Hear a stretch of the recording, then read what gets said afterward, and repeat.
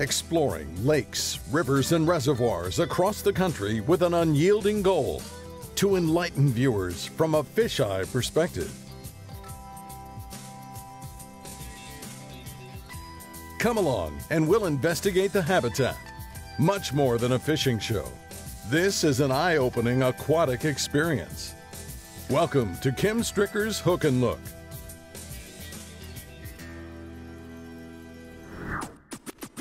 Blanketweed, pond scum, slime, slop, gunch, snotgrass. These are all terms concocted to describe a primitive form of plant life called cladophora. Cladophora is a filamentous green algae, commonly found floating in mats on the surface, and is a normal part of the ecology of lakes during the warmer months. An increase in water temperature, sunlight, and the amount of nutrients present all aid in the colonization of the floating quagmire. Preferring a shallow water environment, blanketweed forms an overhead canopy, which provides shade, security, and an ambush point for largemouth bass and forage species alike. Penetrate the matted cover using heavy tackle and strong line, and you can be assured of one thing. You'll get them in the gunch. Like that. Ooh, that's a big fish. That's a big fish. Out of the gunch. Gunch fish. Love it, love it, love it, love it, love it. It's a hot August afternoon in the Great Lakes state. This day, Hook and Look host Kim Stricker shares the front deck of his Ranger boat with his friend, professional guide Marcel Veenstra. The two anglers remain indefatigably optimistic as they persistently penetrate a vast mat of floating scum for concealed largemouths. For it's with a new soft plastic bait design, Strike King's Rage Menace Grub, that the determined duo confidently probe the canopy and patiently await to jerk some heads. There's one.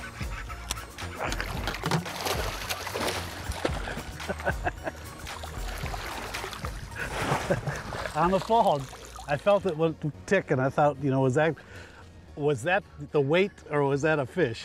That is some fun stuff, boss. He swallowed that menace grub. Big time.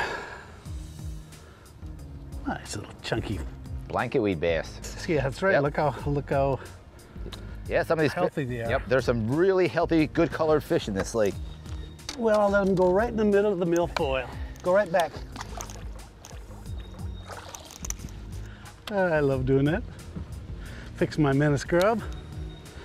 Slide it up there. Got me a little weight stop on there for the tungsten weight. Bury the hook. Them little old rage tails. Let's do that again. The thing that's nice is you just don't know what you're going to come out of there with. It's like, you know, the biggest ones in the lake live in that mess, and it's awesome. I mean, mid-summer. I mean, this is getting towards the end of summer, but we're still in a summer pattern. Yep.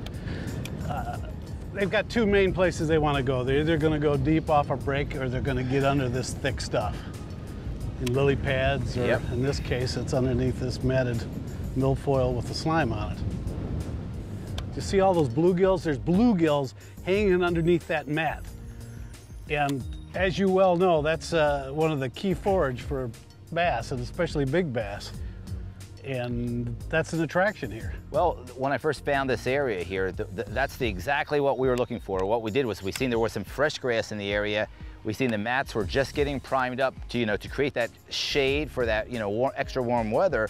And what happened is we came in, everything was nice and flat, and it was a calm day. I could hear, the whole key to a lot of mat fishing is listening. If you listen and you hear the bait breaking in there, you'll hear a little ticking up on the top. And if you hear that, that's music. If you have the right conditions, you're gonna catch fish. One of the things we've learned underwater, there's another fish, hold on, I'll be back with you on that. This is a good one.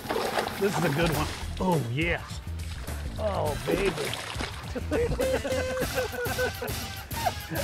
I'll tell you that story after. I'm sitting there telling you the story, and I lift my line out, and it is 5 foot to the left. That was awesome. Look at that. That's a beautiful chunk right there. Yeah, look at, and the lake's loaded with a lot of... how healthy. You don't see them ragged at all. Yep. God, look at that belly. Yeah. Oh, he's eating good underneath that mat. That's like a refrigerator down there. I love doing that. I'll finish that story here in a second. I started to say... Hold that thought. Hook and Look will be right back after a short break for our sponsors. Stay with us.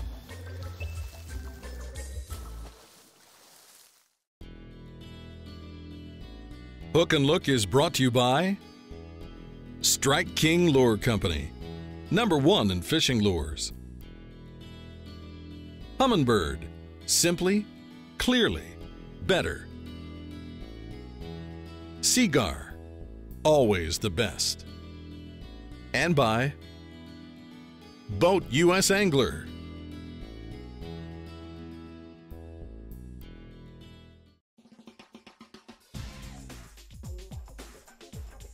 Welcome back to Hook and Look. Kim is catching largemouth from under floating blanketweed, along with his good friend, professional fishing guide Marcel Veenstra. Marcel points out the features of today's lure choice, Strike King's Rage Menace Grub. What I like about the bait is you have an action tail on the bait, and the thing is when you have the action tail, it still slides through this, the mat really nice and smooth, so that's really good. What it does is it generates a lot of vibration once we get it through the mat, and I think that's the key. Usually a lot of the baits that we use, you know, they have tails that hang off of there and they hang you up trying to get through, but this is really getting through pretty good, and that's awesome. It has a slender profile and slips right through that mat. There's a fish. He was way That's up. a good one too. He was way up in there. Way to go, Marcel. Nice fish. Grass bass. We like that. Well, there. Let's look at that grass. Just like I said, now there's your coontail, which there's a lot of it in there, and I'm sure there's some milfoil around there somewhere. Right there. Yep. He was in the thickest patch up there. It was dying a little bit more than some of the other stuff, but still, I mean, an awesome fat fish, beautiful fish. Hit that bait like I'd never seen something before. Oh my God. That was fun stuff. We're not going home today. Honey, I'll be late for dinner. It gets me excited. I get pumped up. I love this. When you come out here and you know you got a lot of good fish in one area, you can't wait to make the next cast. I'm so psyched up just to get back out there. That's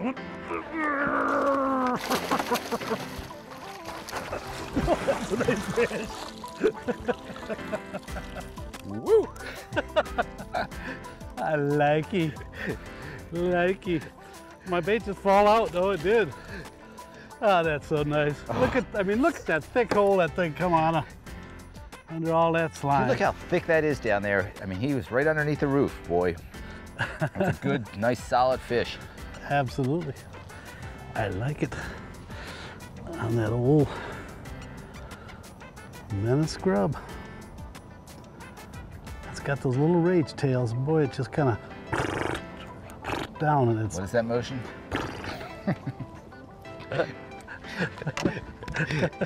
Good job, Strick. Right down in the mat.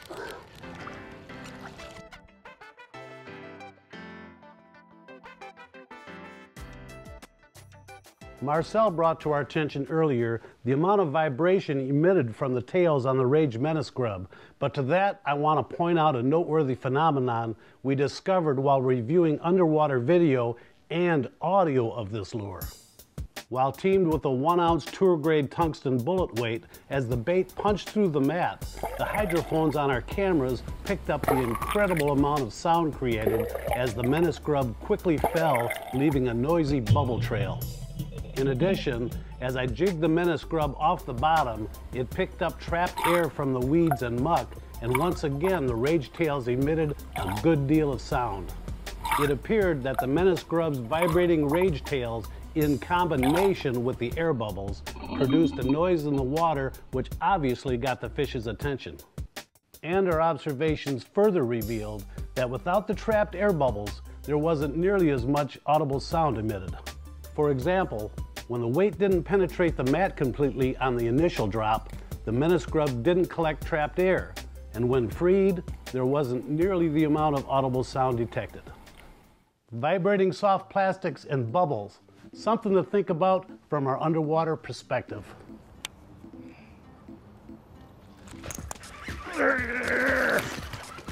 Hey, that way. I got him, I got him, I got him. Well, he's a little bigger than the littlest ones we've gotten, but. Oh, I got one, I got one. You got a good one? I don't know. It's gonna be bigger than yours. It is bigger.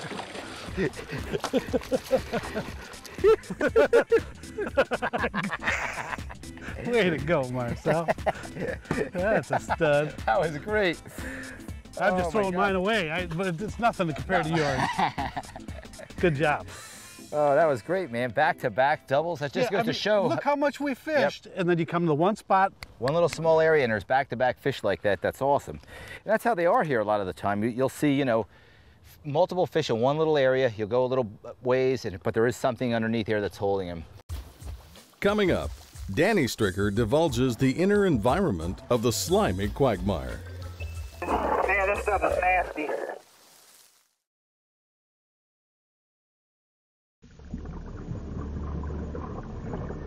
Although this daunting creature emerging from the slimy quagmire may resemble the fictional humanoid mass of vegetable matter, Swamp Thing, in reality it's only mild-mannered Danny Stricker, hard at work doing what he does best. Yes, at times, capturing underwater video for the Hook and Look television program can be darn right demanding, even hazardous. But Danny and his dad accept the challenge in stride. Oh man, look at this stuff. That's what I do. This is my job. Walking on my playground. It's just a little murky on the outside, but as soon as I get under the mat, everything's nice and bright, clear. A bunch of light beams coming through. It's really pretty picturesque. Let me see if I can tell a difference and kind of work through this. You wouldn't believe it. It's just really thin, stringy weeds underneath all this mat. A lot of these brighter areas, I think it's a thinner slime. You know, it doesn't have a whole lot of substance to the slime, just enough to coat the surface. So a lot of light can penetrate it, and the colors still stay really bright. I'm not much to go swimming in weeds and stuff. But when I have a wetsuit on and a full face OTS mask, it doesn't bother me that much. Hold on, I got a bunch of bluegill. That's what I like to see. She's filming under the darker stuff now, and you can see all the bluegill swimming through the light and everything else. It kind of looks good. The coolest thing is that you just don't realize is underneath everything that's floating on top, the weeds are very sporadic. I mean, there's a lot of weeds here, but it's sporadic enough that I can swim through it. I mean, there's gaps and holes. There's actually a lot of light coming through. Everything's pretty well lit. Blanketweed, just like any other plant form, when it's green and healthy, produces life-sustaining oxygen for the fish. Conversely, it emits carbon dioxide when it dies and decomposes. In all probability, that's the primary reason Marcel and I got most of our bites beneath the healthy scum. The bright greenish yellow scum attracted the bluegills, in turn attracting the bass. Nevertheless, I asked Dandy to try to differentiate the two areas for us visually from a bass eye view. Let me get a shot of this because it's really bright green. It's real thin. Those bright areas are real thin. It's got real green slime on the top, like a healthy weed, but it's those bright colors. And then you turn a little bit more, and you just got dark brown, dead, dying, decaying weeds that just keep building up on top of each other. It's like 6 inches to a foot thick of a whole bunch of different weeds and milfoil and everything else just kind of clogged down on top of itself. Not a whole lot of light coming through it, real shady. So the light colored stuff is actually a thinner mat. The lighter color is actually just the thin weeds woven together, kind of like a vine, with this slime hanging on top of it. It's real thin. Let me see if I can pick this up. Yep, there it is. That's how thick it is. That's it. Just hovering over the top. But everything else is real thick. Real thick. And I can show you as soon as I get over to it. All right, Let's see here. Here's the dark spot. As you can see, I just came up through this, and look how much thicker it is on my shelf. I'm under here, and that's just it. Look at all this. It's thick. And there's just a bunch of stuff sitting on top of itself. Want more underwater content? Subscribe to our YouTube channel. We'll be right back.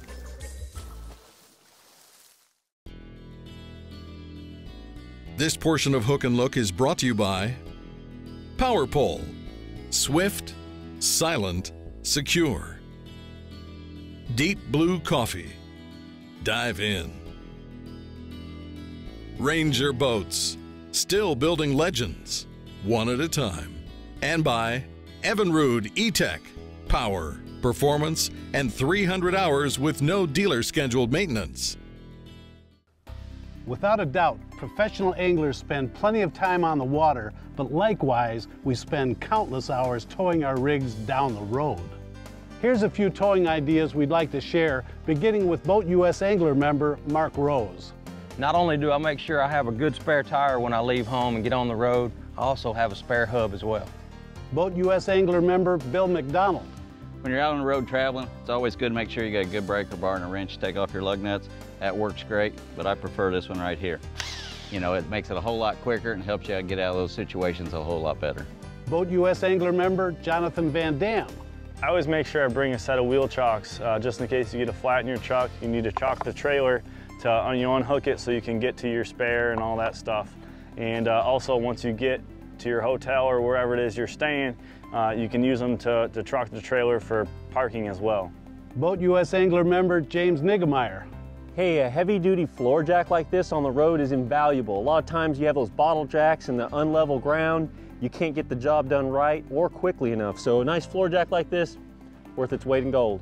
Boat US Angler member Louis Stout. I always take with me a toolbox and a roll of duct tape. Boat US Angler member Mark Zona. And Kim, remember, I never leave without my traffic cones. In case there's a breakdown on the highway, tells people Z-Train's got a problem, and the other thing is, always holds my parking spot.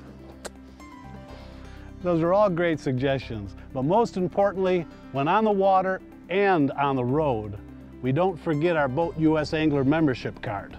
Because for only a few extra bucks, we upgraded our benefits and enrolled in the on-the-road trailer assist towing service. Check it out on their website. But we definitely like this yellow, it's actually greener. Yes. This is, the browner stuff's dying. Yep, that's exactly right. I think they're underneath the yellow stuff, the yellow-green colored stuff. Now, is this dying because the lake was treated? You know, the lake was treated a while back, and I kind of think some of that is caused by that. I also think that's the reason why a lot of the fish have moved into this section of the lake. I just think because the main lake grass, a lot of that has been treated. That's died off. There's been some live grass in here, and there's also cover and bait. All the bait's moved in here. That's a good fish.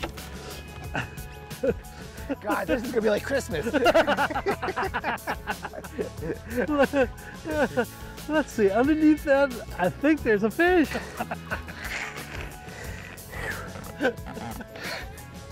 I need CPR. There's nothing wrong with that fish, but boy, I thought it was a lot bigger than that. That's a good fish. That was kind of a funny, kind of a deal, that's for sure. That's still a good fish. There's no question. You can certainly see why it's imperative to use strong braided line to winch not only the quality bass, but a whole lot of grass to boot. Seaguard cans and braided line may not be transparent underwater like Tatsu fluorocarbon, but to me that's no concern whenever employing a vertical presentation. The bass are hitting the bait primarily as a reaction strike as it falls vertically. They're not sitting there inspecting the lure or the line for any length of time. And most importantly, when you do get that bite, boom, you've got the strongest, most durable line to jerk them out of there with. Ooh, that's a big fish, that's a big fish. It's the hole, this is the one right here.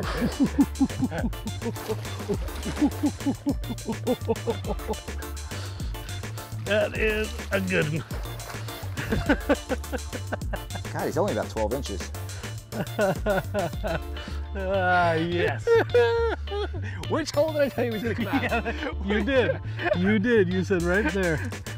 Nice Look fish, at that huh? bad boy. Ooh, Oh man. that felt good. That felt That had good. to feel really good. Let me hold on that little critter. He's got big lips on him. That's a hefty fish. Get that menace out of them. They like that menace grub, man, I'm telling you. He does get back in that really well. God, that's a pretty fish. Look how fat he is. I'm gonna get it out there. Yeah, look at the belly on it. Huh? Nothing like fishing in the Proud slop. of that. That's right. That's it. Out of the Gunch. Gunch fish. Love it, love it, love it, love it, love it. I mean, look at the boat. You know you've been fishing in the slop when you got all this stuff all over it. God, it feels good. Well, let's put, that's a dandy fish. Yep. Look at that. Very nice. I'll throw the grass away. Thank you, fish. I'm gonna put you right back down in there. A big thanks to my friend Marcel Veenstra. Hey, if you're looking for a great trip on Lake St. Clair or a stellar inland lake here in Michigan, be sure to contact Marcel's guide service. I assure you, you won't be disappointed. On our next episode, I receive a hot tip from a knowledgeable friend that doesn't quite pan out as we hoped, forcing me into tournament mode. We'll scramble for quality bites next week on Hook and look.